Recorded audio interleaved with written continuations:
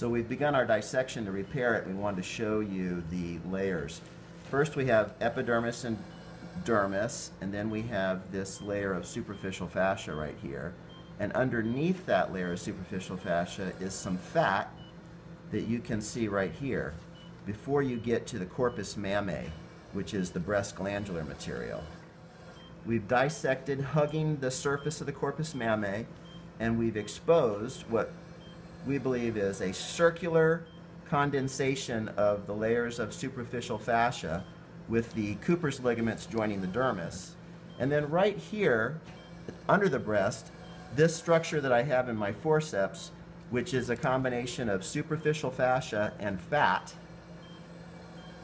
is anchored to deep fascia on the chest wall. What we'd like to suggest is that is a circular ligament that travels completely around the breast, and it's not just an inframammary fold. And what we'll then do is run a purse string suture of quill permanent suture in and out of that circular ligament so that we will cinch up the base of the breast as it attaches to the chest wall, and then tighten the layers with ethibond of the corpus mammae. We'll invaginate it, superficial fascia, dermis.